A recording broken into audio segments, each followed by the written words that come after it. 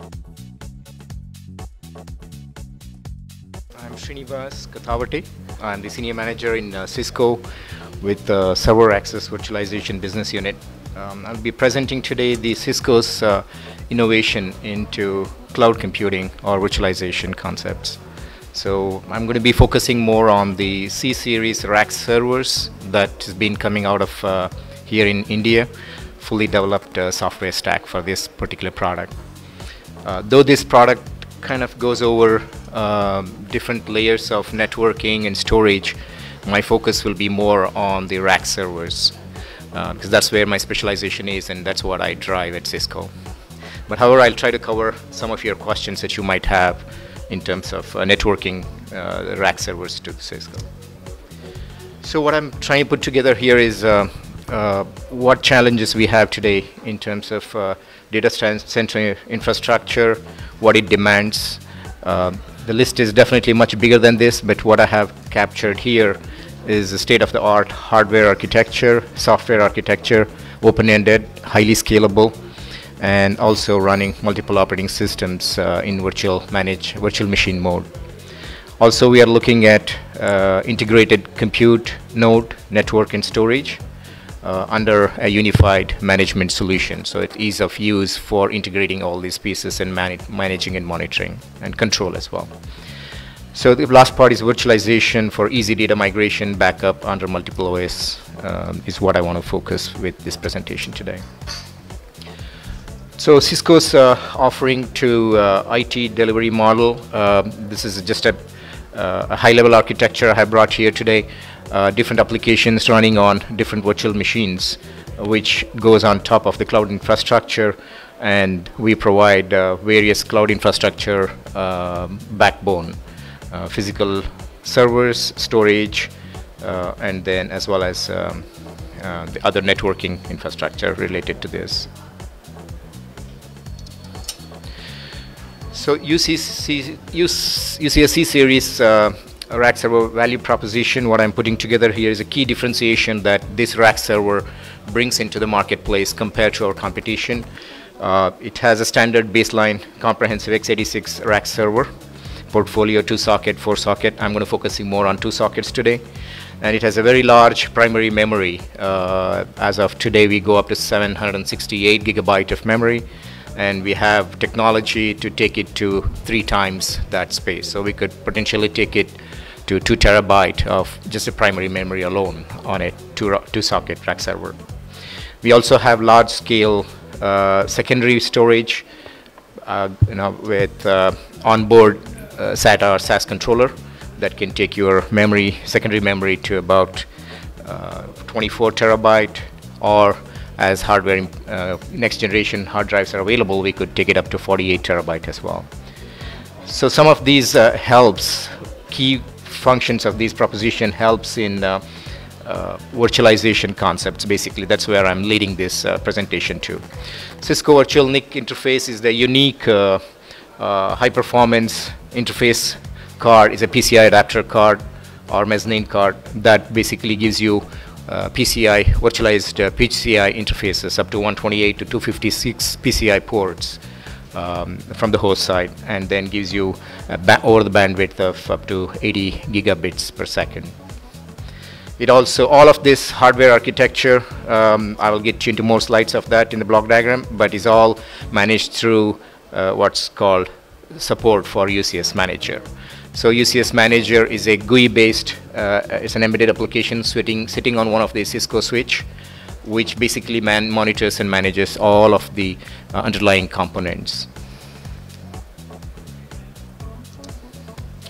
So going more deep into my part of the whole presentation here, or the solution to cloud computing, which is the Cisco UCS C-series rack servers, we are offering next generation data center rack server platforms which are geared to interface with networking, storage as well, and it's optimized for virtual environment. It's designed with open industry standards technology, so both hardware and software is pretty open-ended and scalable to whatever extent. It integrates with very low latency switch, Cisco proprietary switch, which goes to about 40 gig on channel, and then over a standard x86 server architecture. It's highly scalable, as I said, multi-chassis platform with all resources participate in a unified management domain.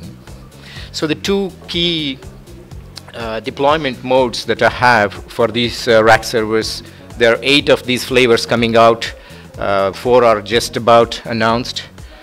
2 are announced, and then 2 more in just another 2 months' time, and we will have about 8 SKUs of these rack servers.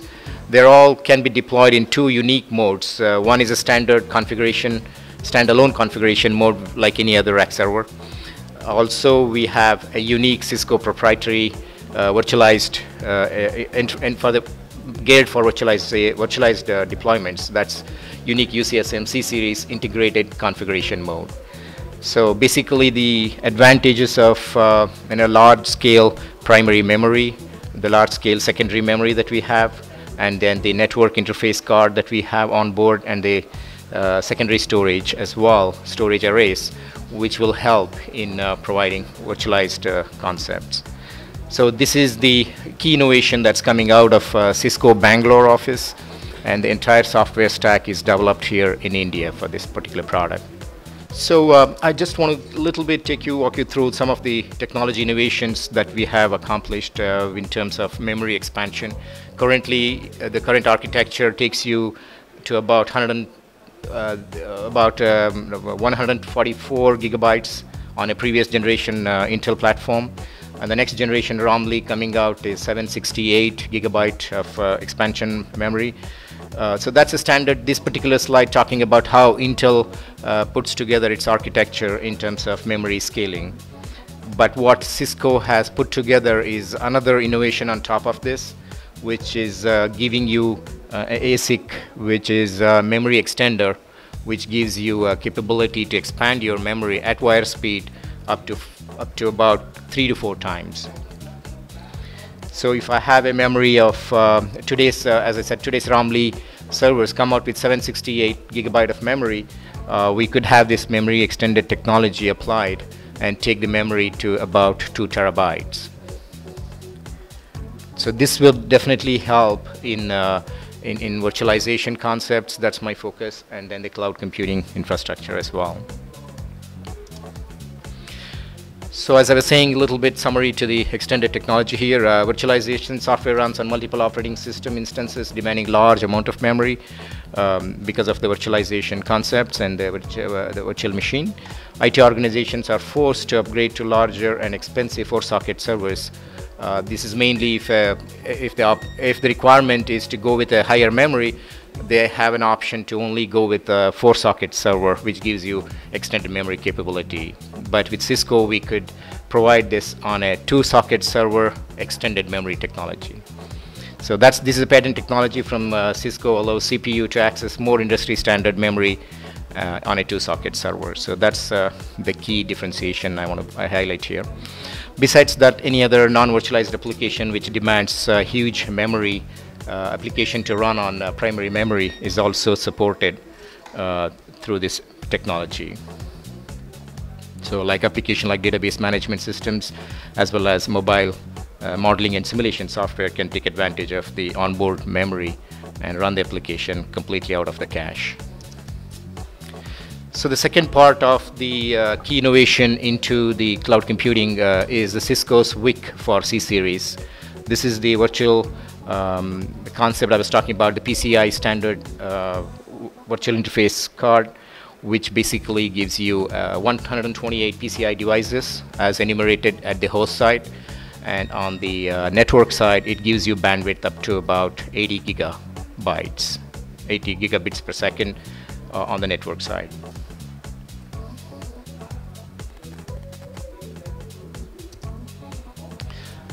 So when I have these rack servers and pieces together, how I put together an architecture for a cloud infrastructure or a virtual machine, virtual infrastructure. We have the rack server, as I was just talking about, all of the highlight is talked about here. I talked pretty much about this one here. And we also have blades configuration throughout Cisco's US office, which provides the blades solution.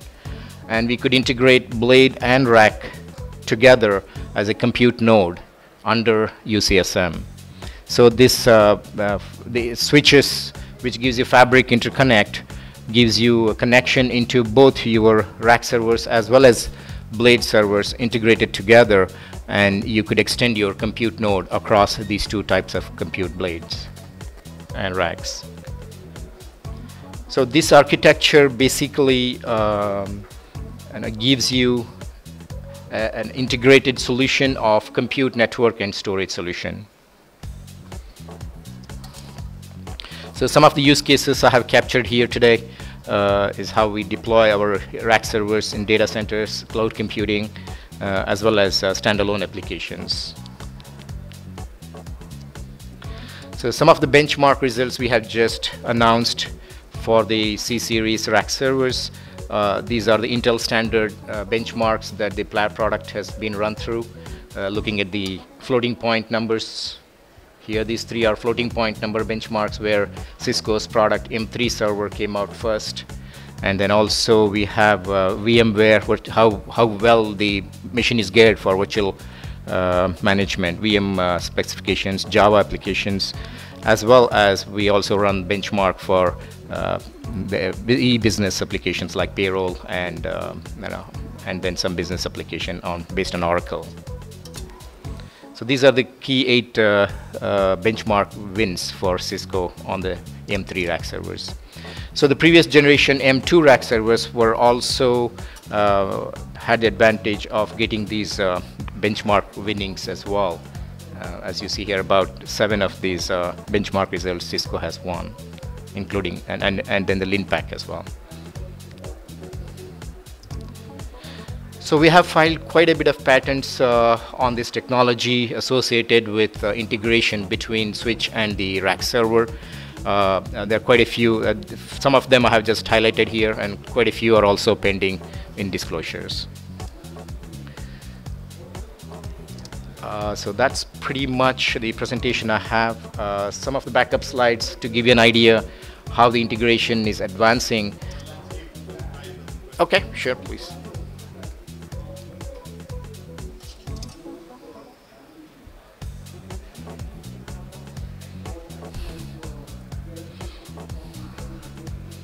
While doing this benchmarking, is any benchmarking done with respect to TCO per GB per year?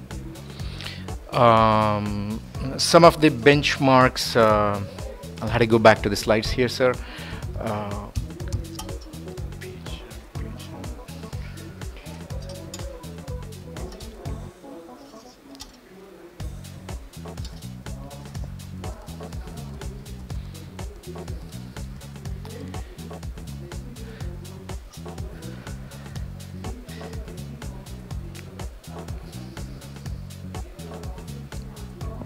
Yeah, in fact, one other benchmark probably I want to highlight is Cisco published 2 new world records in a number of one socket performance on the price per performance record for TPCA benchmark. Is that the one you had the question, sir? Or? As a user, right, as a customer of Cisco, one benchmark which I need is what is my total cost of ownership per GB per year. I think that's a benchmark which most important as a commercial. Okay.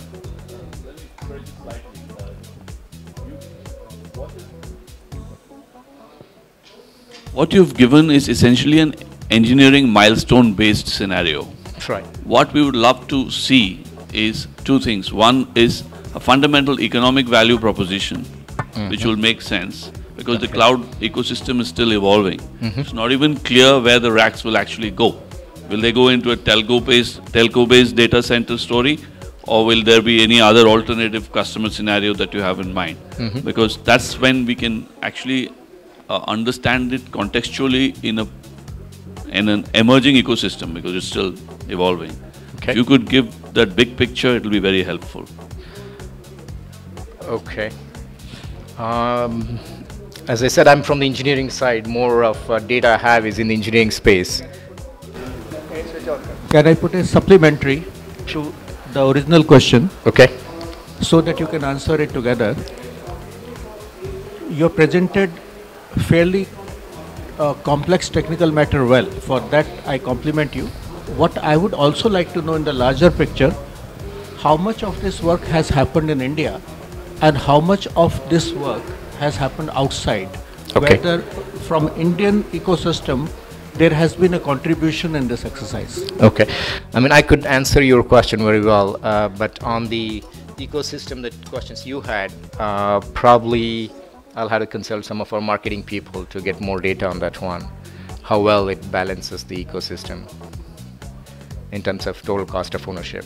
But some of the points I have captured here in the very early slides is reduced total cost of ownership. Okay, maybe.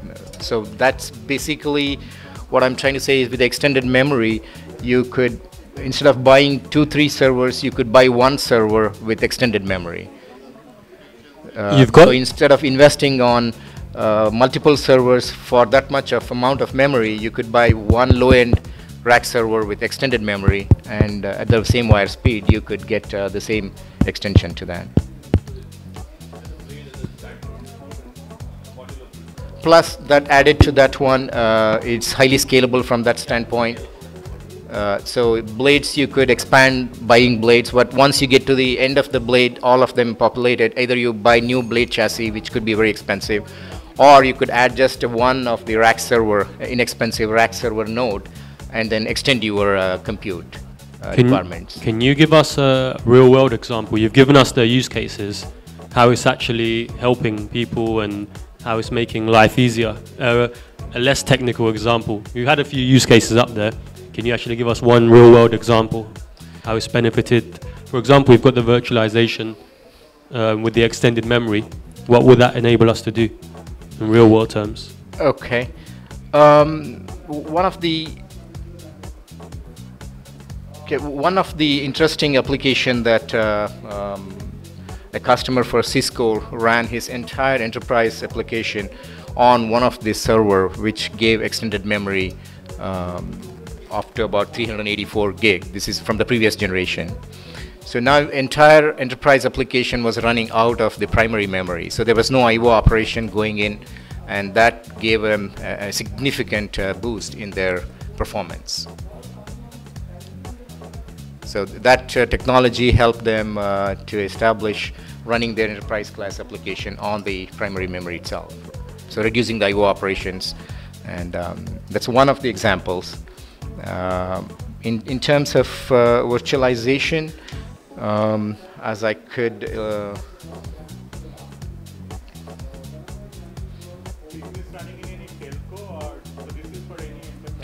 this is for any enterprise, and telco, we will come out with telco products too pretty soon, NEBS box, which will be for telco industry. Right now, it makes sense the captive data centers for enterprise customers want to keep the scalable option while lowering costs. Exactly, right.